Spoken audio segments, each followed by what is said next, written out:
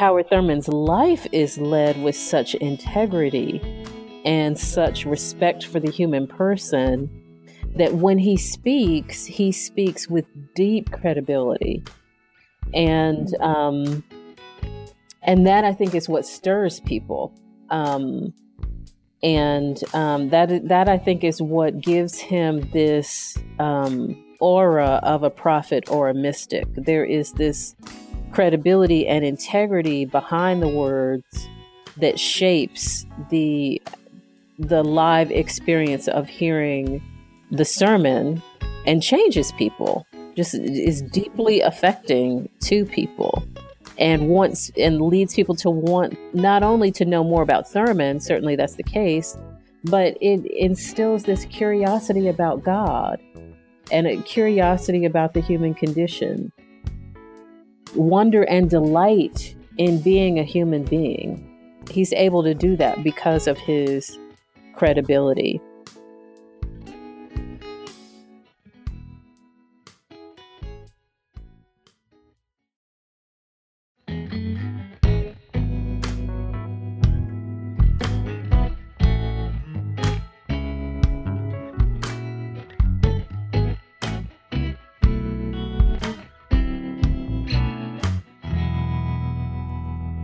Hello and welcome to Can I Get a Witness, the podcast. This podcast is an audio companion to the book, Can I Get a Witness? 13 Peacemakers, Community Builders, and Agitators for Faith and Justice. I'm Shay Tuttle. In each episode of this podcast, I'll talk with one of our authors about the person they profiled for the book and about their writing process. Today I'm talking with Donyelle McCray. Donyelle McCray is Assistant Professor of Homiletics at Yale Divinity School. Her book, The Censored Pulpit, Julian of Norwich as Preacher, is forthcoming from Lexington Books Fortress Academic. Donyelle, thank you so much for talking to me about Howard Thurman and for being a part of this project. I really appreciate getting to have a conversation with you, so thanks. Sure. So could you start out by giving just a brief summary of Howard Thurman's significance for people who may not be familiar with his work? He was just a gem of a person, an amazing figure, both in the way he narrates the importance of spiritual life and in the way his focus on inner life connects with this attention to larger movements, particularly the civil rights movement, movements for peace, efforts for justice. So there's this, when I think of Howard Thurman, I think of someone who is focused on inner and outer and is looking for peace that manifests both individually within the soul and externally within the cosmos.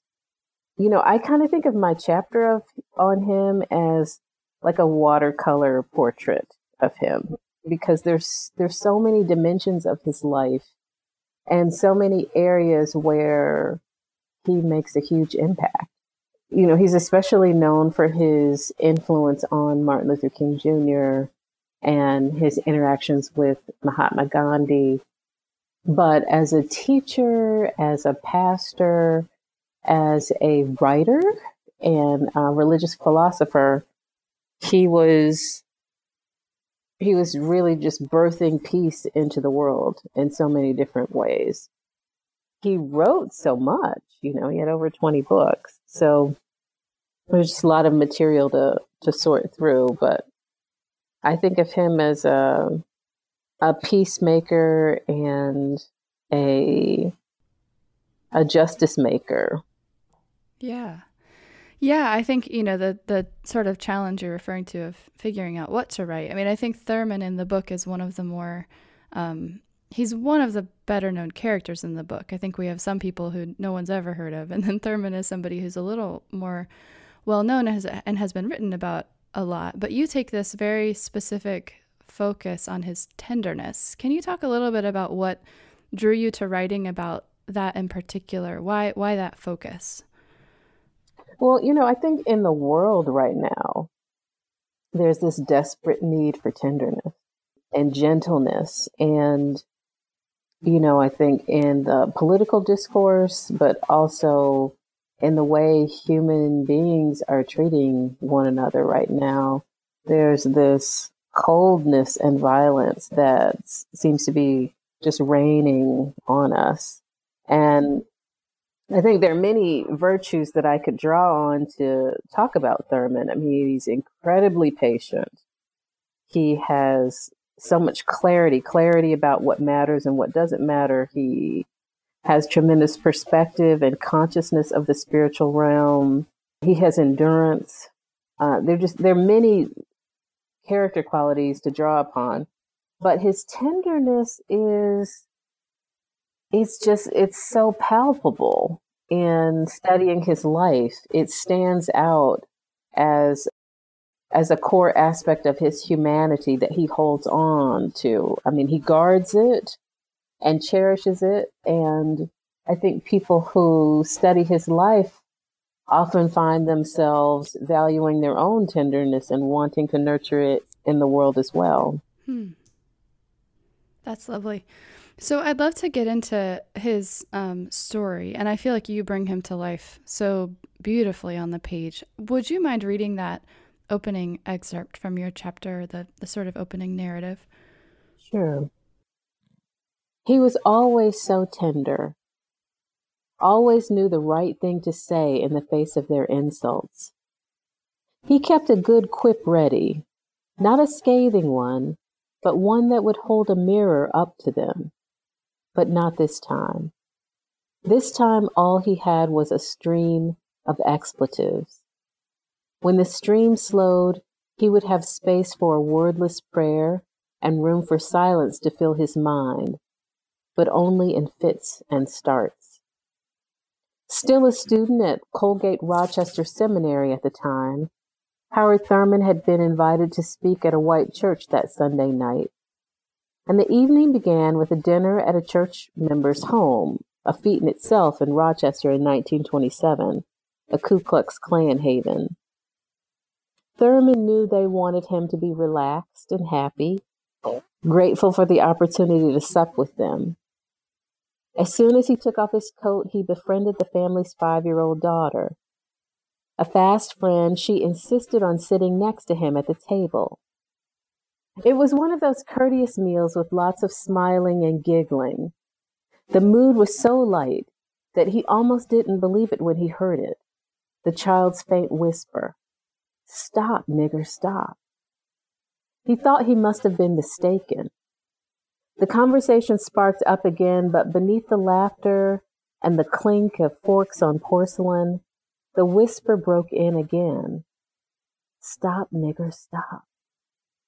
He was sure of it this time. Under the hum of the conversation, he could hear the child's mother. "Why don't you take him out into the kitchen and be sure to close the door so he can't come in and bother us?" At that, the little girl reached under the table, picked up a large black cat, and bounced off to the kitchen. The glad table carried on, clueless. If Christian faith forced him to swallow his horror along with the meal, it was toxic. If faith demanded that he speak out, but gently and apologetically or pedagogically, so as to preserve the dignity and the feelings of his hosts, then that faith was a tendril of white supremacy. He had no use for a faith that denied him rage in a moment like this one. What other man would have let his guard down? What other black man would have even come to dinner at a white stranger's house, let alone with any expectation of friendship? But Howard had a softness that would not stay tucked away. Its continuous unfurling was a radical thing in a world where only the numb survived. Sometimes his tenderness opened doors to genuine conversation, and other times it left him vulnerable to eating with white folks and their nigger cats. The worst thing about their sick mix of scorn and affection for blackness was how familiar it was. Familiar, that is, in the way one's own vomit is familiar. He was glad to rise and walk away from that table. That Howard became so tender in the first place is a miracle. There were many reasons to let calluses grow on his soul and protect himself from the stoniness of life. And there was every reason to believe tenderness was a virtue reserved for elves or fairies or other creatures with recourse to a more enchanted world. Yet throughout his life, Howard intentionally claimed his tenderness. With this central piece of his humanity intact, he became a path-breaking teacher of spiritual life. Thank you so much. It's such a compelling story anyway, but your telling of it is beautiful. And then your reading of it, I could listen to you read all day. It's so beautiful. So thank you.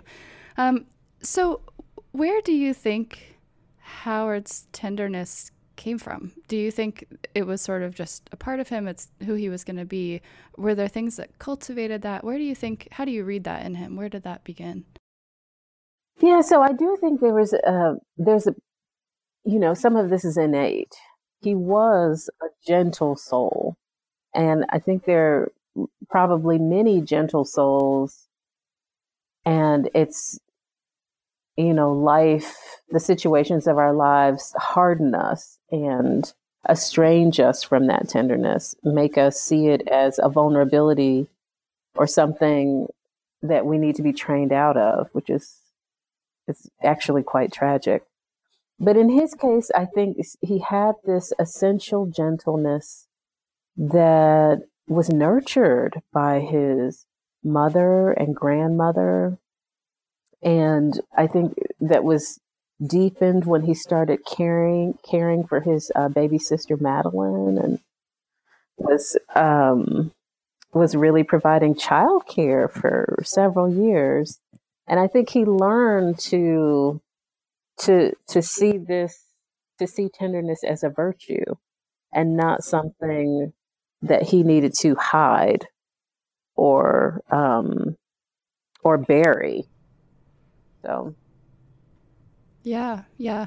Well, and I think your the passage that you read also, it really names how the sort of cost of that being a vulnerability, but that you name that he intentionally claimed it. It's there's a real strength in that that's really compelling, I think. So you also, I think that section also illustrates how tenderness for Howard sometimes it coexisted with rage. And I'm wondering what you make of that coexistence. I think we certainly live in a time where there's a lot of rage, much of it, important rage as his was. How do you think Thurman can show us how rage and tenderness coexist, or can or should, coexist? Well, I think part of what I'm tapping into when I talk about his tenderness is his being in touch with his own emotional life and valuing his own humanity. And that involves both valuing his own strengths and valuing the vulnerability that comes with simply being a creature on the planet. When he's in spaces or witnesses events where that human tenderness is under attack, the anger is an appropriate response to that. I think in many cases people think of, and I think I did for many years, think of tenderness as mere softness or as passivity, really. Tenderness as the same as docility. And that's not the case for him. The tenderness is a vibrant thing within him, a vibrant aspect of his personality. It's not incompatible with anger. No more incompatible with anger than it is sorrow.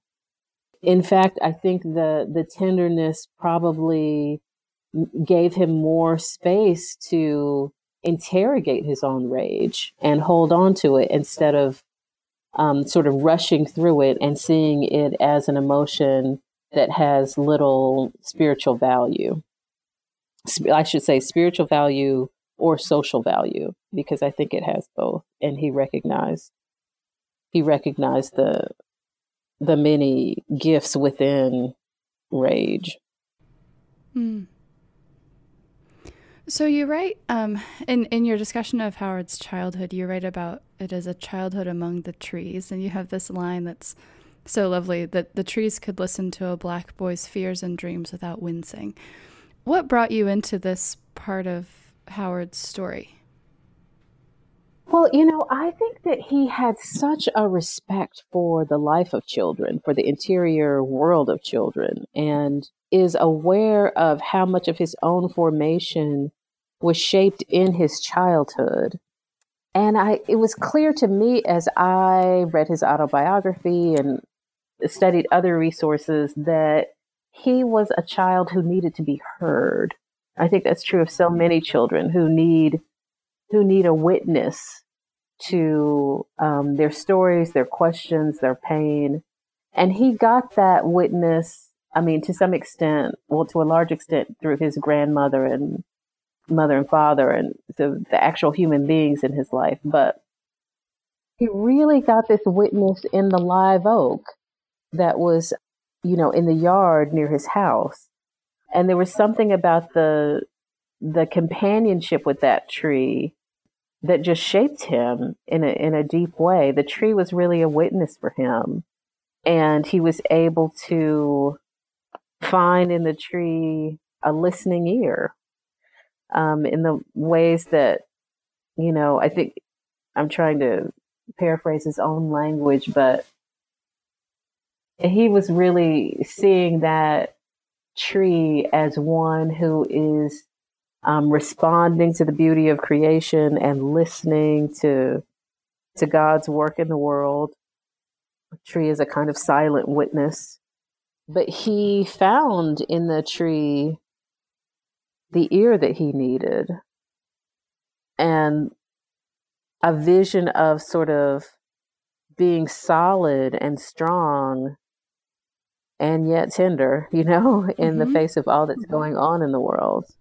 While I didn't write about it, I was really struck by, this is Florida, right? And here is a young Black boy who is connecting in a deep way to trees at a time when lynching is prevalent.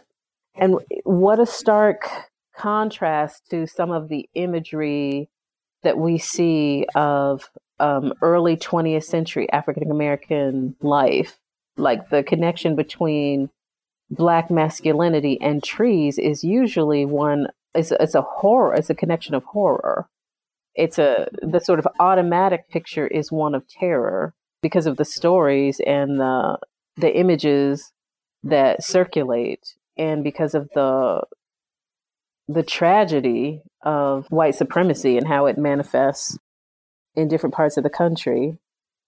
But I think Howard Thurman, showing this sort of very natural, and of course this picture would exist, is sort of what I thought in revisiting this. Of course there was this affinity, but it's a picture that's overshadowed by the reality of lynching.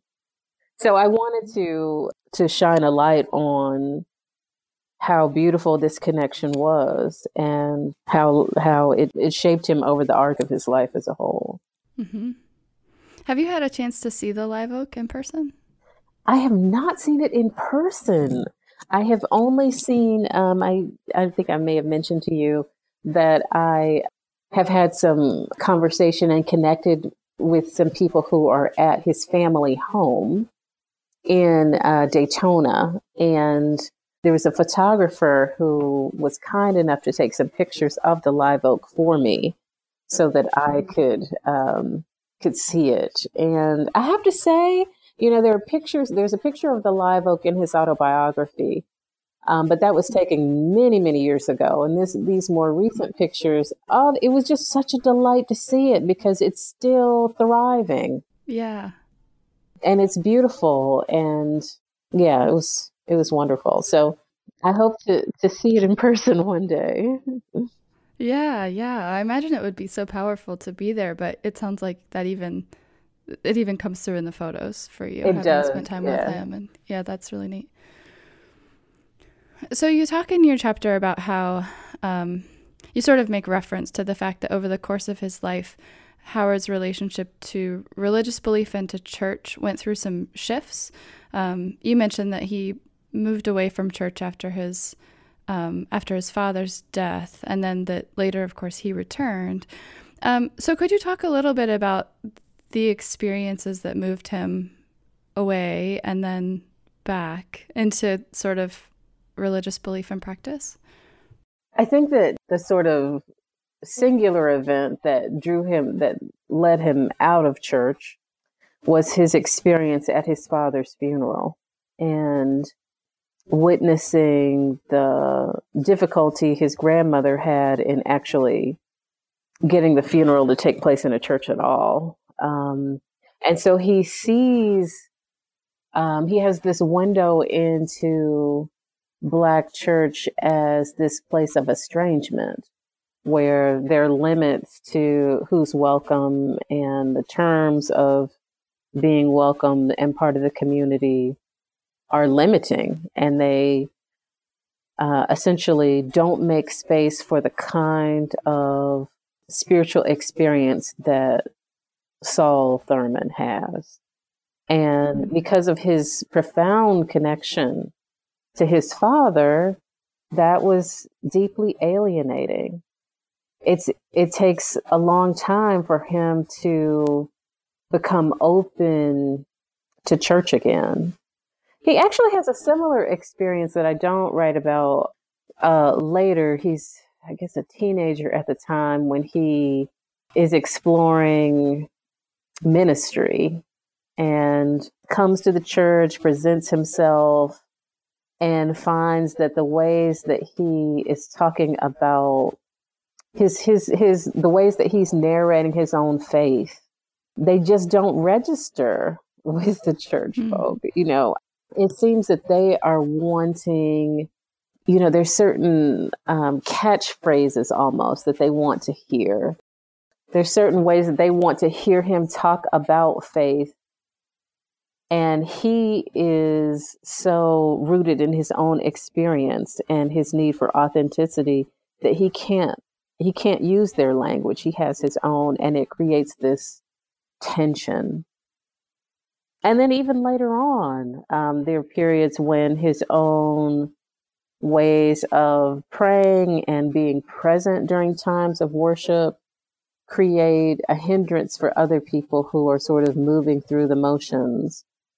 So it's an ongoing tension, but he has this deep and ongoing experience of Jesus, and feels this sense of hope and clarity in reading and studying the teachings of Jesus that, you know, provides a well within him. You know, the spirituals were, I mean, they were like manna for him, sort of tapping into the movement of the spirit within the souls for people who were enslaved who were singing these songs, but as they are claimed by subsequent generations, there's this deep sense of the Spirit's work that motivates him and makes him feel connected to not only the other people who are present singing with him, but connects him to this long legacy of people whose experiences are articulated in the spiritual. So that's another experience that really grounds him spiritually and also connects him to the church. Mm-hmm. Yeah, it's so interesting. It feels like there's this, in talking with you, there's this sort of recurrence of this idea of, well, in your language from that opening excerpt, the kind of miracles in his life. You know, there's a sort of miracle of tenderness, and then there's this sort of miracle of the tree, you know, this relationship with the tree, these things that seem to be like they should be so difficult or impossible. And then just the fact that he had these really kind of negative experiences with church and then ends up in ministry. It just, anyway, it's really interesting and seems to go to that kind of strength of the live oak, this that you were articulating, of this, this rootedness and this strength, and also this tenderness and receptivity to what's around. Anyway, it's neat. Talking to you, it feels like it's just drawing that line in some ways. Howard had these experiences of the divine that took place outside of ecclesial settings. And I think that, so one of them that he writes about, he's at a railroad station going to school and finds that he doesn't have enough money. And a stranger gives him the money that he needs to take his trip. And he is ever grateful for this. But this is really one of the kind of core miracles of his life, is that suddenly in this unexpected place, he finds what he needs. And I think that's something that happens repeatedly in his life. In these unexpected places and times, he has these miraculous experiences and gets what he needs, whether it's, the live oak or this train station or, other times when the divine breaks in for him. And his faith just gets deeper because of these experiences. So you referenced his mother and grandmother, and also, is it a younger sister that he's caring for? Yeah, so he has an older sister, Henrietta, but also a younger sister, Madeline, who he really is her nurse, essentially. Okay, yeah.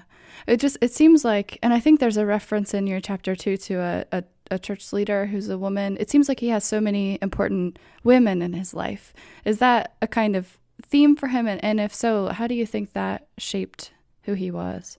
It is, and it was something that I noticed when writing this piece. I mean, so even his life with his wife, Sue, and his two daughters, it's just striking that he is consistently living within these circles of women. Mm-hmm. It's the case in his household as an adult. It's also the case in his household as a child. Now, his mother remarries a couple of times, but it's consistently he's living with a group of women. And even with the Church for the Fellowship of All Peoples, women were instrumental in bringing that church to life. So I do think that he has these, he's formed by women. He experiences women's leadership. He gets a sense of how women move through the world. I think he's conscious of this and conscious of the gifts that these different women in his life bring. So I do think it's a profound influence and shapes the man he becomes. So later in your piece, you write, there's a sentence that says, he preached with such authority that some of his listeners experienced him as a mystic or a prophet. And I found this really interesting in an essay focused on tenderness, to talk about authority. I think particularly in a time when culturally we associate authority with being loud or being a bully. Right. And so I'm wondering, in thinking about Howard Thurman, what do you think tenderness has to do with authority? I think that you're right that in many ways, and preaching in particular, when we think about authority, we're talking about what we're often thinking about is control and manipulation and power over, or sometimes charisma, which can work in some ways that are life-giving, but also often works in ways that are self-aggrandizing. I think what we see in Howard Thurman is something Letty Russell describes as the authority of purpose. It's not an authority that is trying to usurp another person's agency or freedom of thought. I think Christine Smith says that instead of thinking about preaching authority, we ought to think about preaching credibility, right? What gives meaning and a quality of credibility to what is being said. And Howard Thurman's life is led with such integrity and such respect for the human person that when he speaks with deep credibility. And that, I think, is what stirs people. And that, I think, is what gives him this aura of a prophet or a mystic. There is this credibility and integrity behind the words that shapes the live experience of hearing the sermon and changes people, just is deeply affecting to people, and leads people to want not only to know more about Thurman, certainly that's the case, but it instills this curiosity about God and a curiosity about the human condition, wonder and delight in being a human being.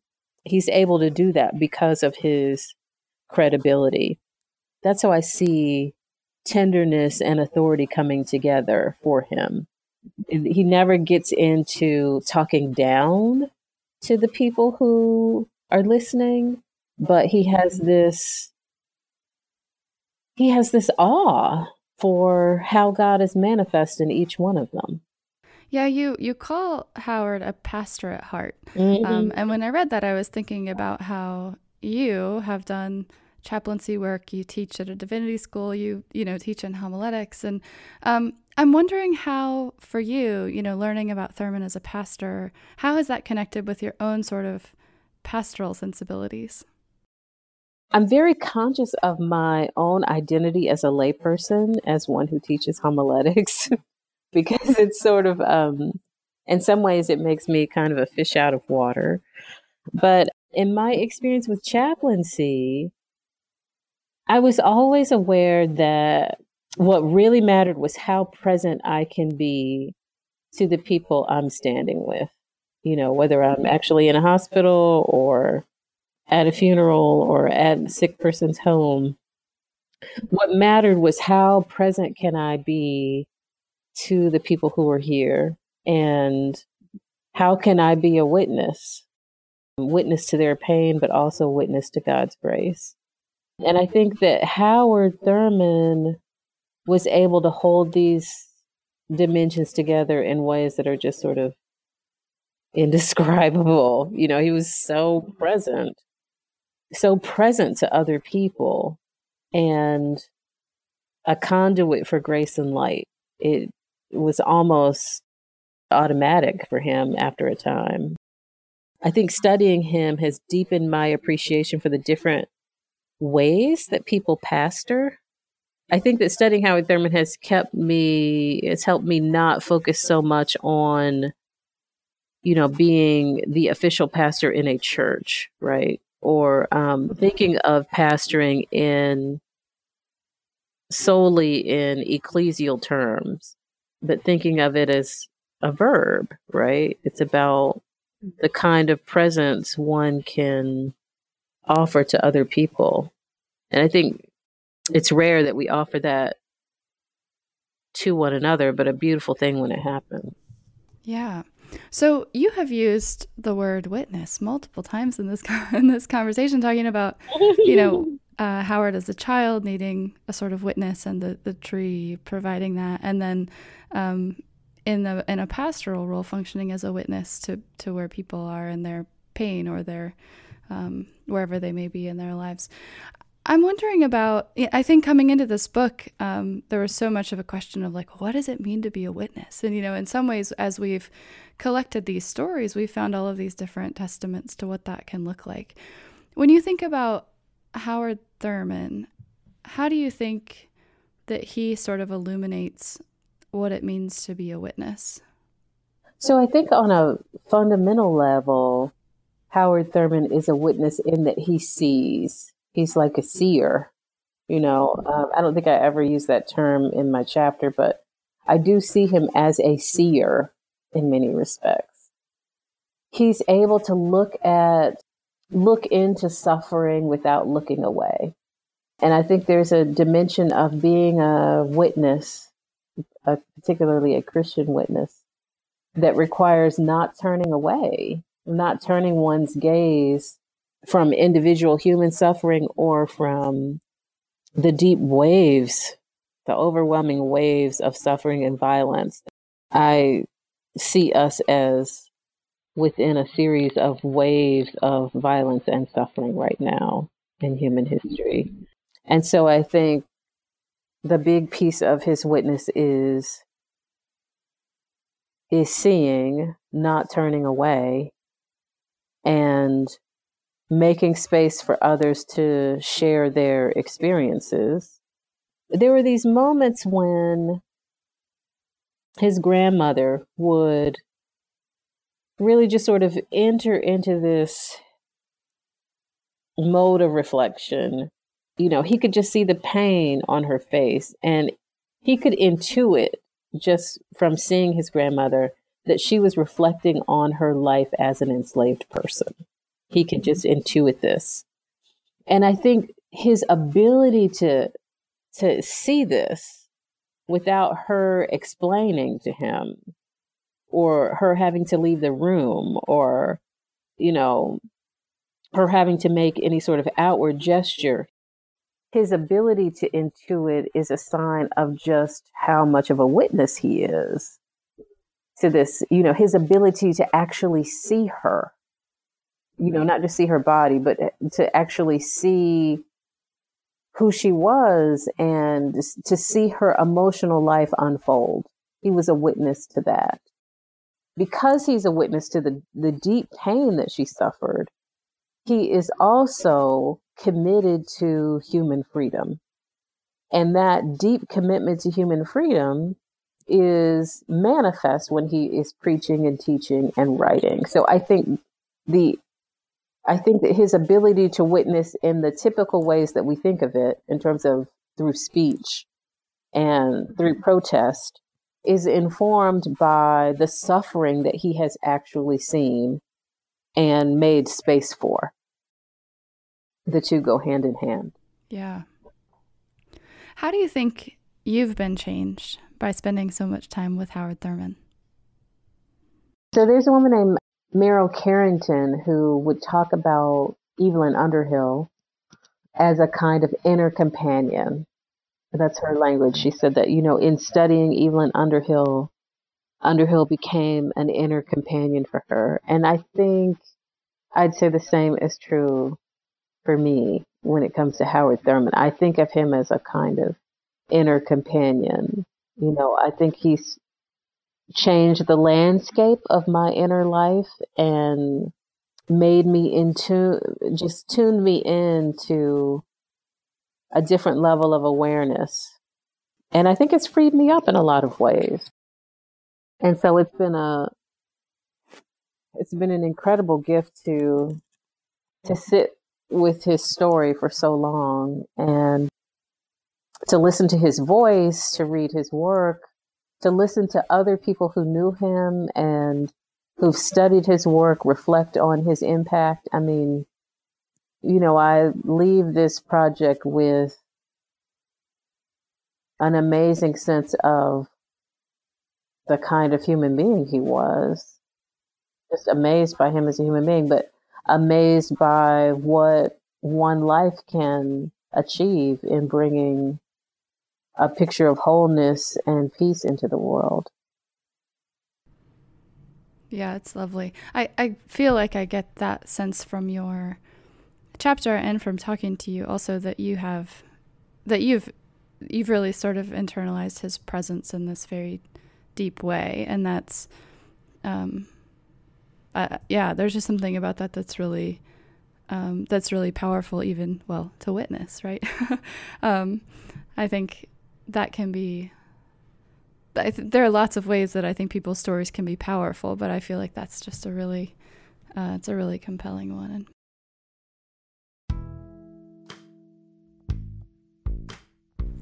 Donyelle, it's been so great to talk to you. I so appreciate your time and your thought and your sharing Howard Thurman with us. So thank you. Oh, thank you so much, Jay. It's been an honor to do it.